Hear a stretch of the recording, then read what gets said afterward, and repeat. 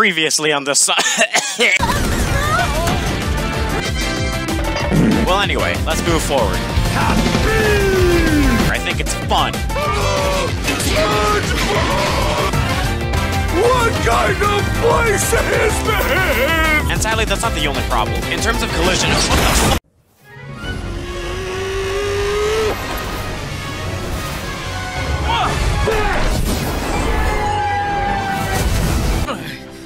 Nah, that's cool. I didn't want this to be easy anyway. And now we've reached Ares Island. This open zone is full of sand dunes and canyons for you to run through. As soon as you start playing in this island, you'll notice that's a lot more open than Kronos Island. Not only that, but there's a bunch of new enemies here too. One of my favorites is the spring enemy here. By far, the most satisfying enemy to kill in the entire franchise. But then there's this enemy here. Stay away from it. If you go anywhere near it, it'll take away the camera and your field of view is completely gone. God damn it. Fuck! And then there's also the shark enemy. At first, I thought this was a pretty cool mini-boss, but the entire chase section goes on for far too long. I don't like fighting against this one. And then there's Strider, which I think is alright, but I think it just takes far too long to get to the middle of him. But if you don't do enough damage, then you have to redo the process, but even harder this time, with projectiles that are trying to hit you as you grind around him. But if you're able to defeat Strider in the time you have, it's really satisfying. I had a thrill trying to kill it as fast as I could. Alright. Oh, fuck. Shit. Fucking get him. Fuck. Okay. Oh, shit. What the fuck? However, I think the next mini-boss might just be the best one in the game. The sumo mini-boss was super fun. Once you approach this guardian, these guardrails form out of the ground, and you have to figure out what exactly you're supposed to do to hit him. Once you either homing attack him or the guardrails, he'll launch you into the fence, and then you have to ricochet off of all the walls, just like in the Sonic movie. But then once you hit him and rocket him into the electric fence, you're able to unleash a bunch of attacks on him until he's defeated. I see. Oh, whoa. The fuck? Oh, okay, finally. Let's do it again, and yeah.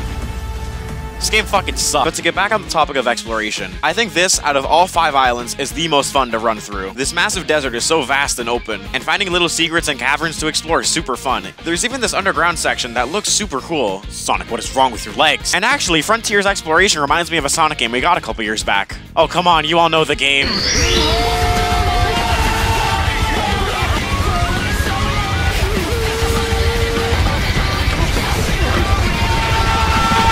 But once you run around for a little bit, the Titan of this area chases after you, after Sage orders it to. This little chase segment was actually really fun, running away from all these missiles as you escape from this big centipede-looking thing, so you finally make it to a safe spot.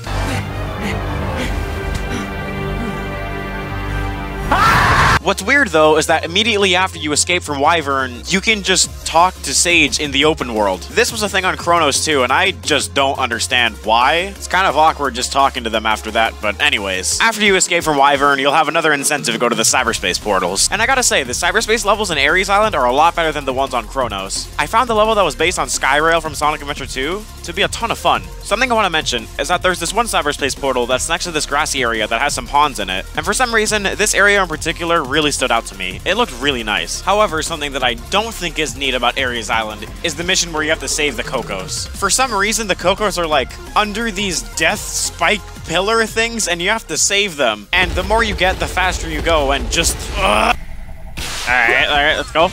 Alright. Oh, okay. Got you. Okay, you too. Okay, you. Yep. Let's go. You too. Alright. Alright, let's fucking go! Fuck. No more messing around, I can save you all, oh my god! God damn, what am I even supposed to do here?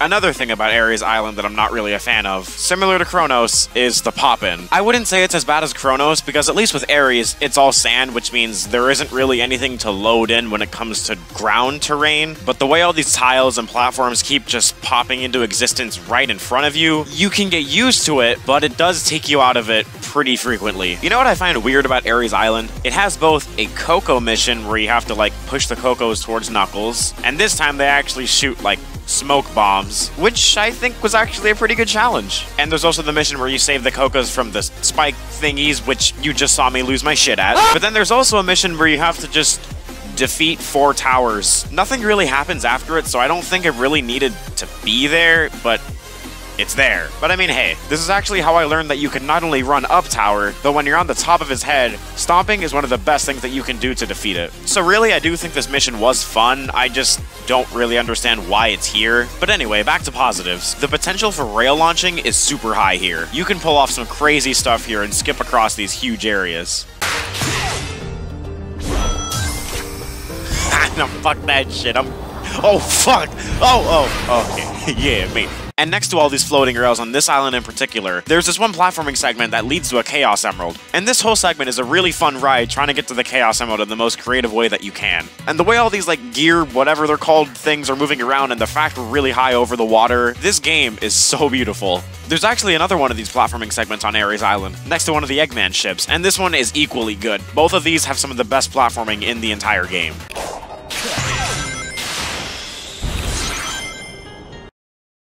Alright, we gotta go find Knuckles. Oh. Well. Wait. What the hell was that?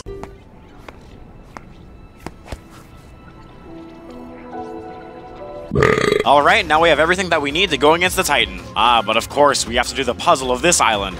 Alright, let's see what this one's like. Oh. Why is this a billion times easier than Kronos Island? Anyways, we meet up with Wyvern once again, and we have to climb up one of the towers to meet him at the top. And again, it's a pretty fun platforming segment. And then Sonic grabs onto Wyvern, and then he makes a red trail of vomit. That's actually disgusting. And then Sonic runs on said vomit in a quick step section, and we're finally in reach of the Emerald. Come on. You can do it. Jesus Christ.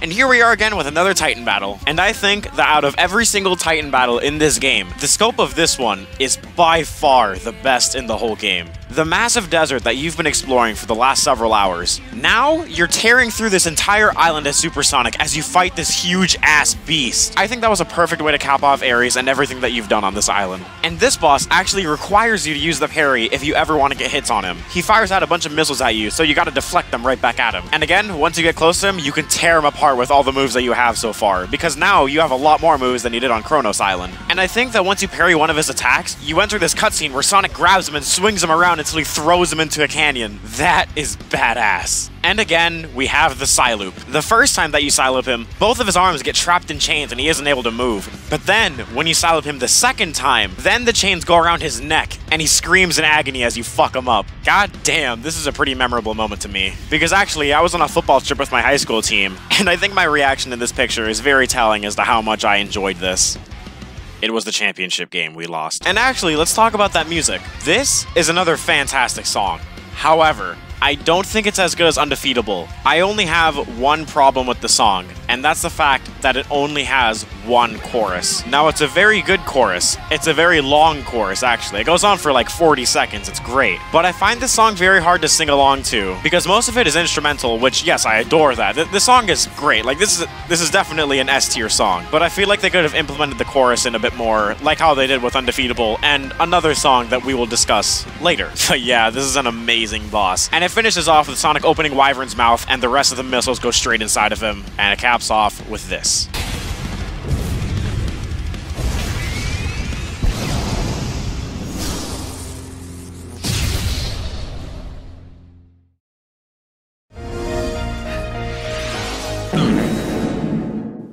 Screw you, Angry Birds!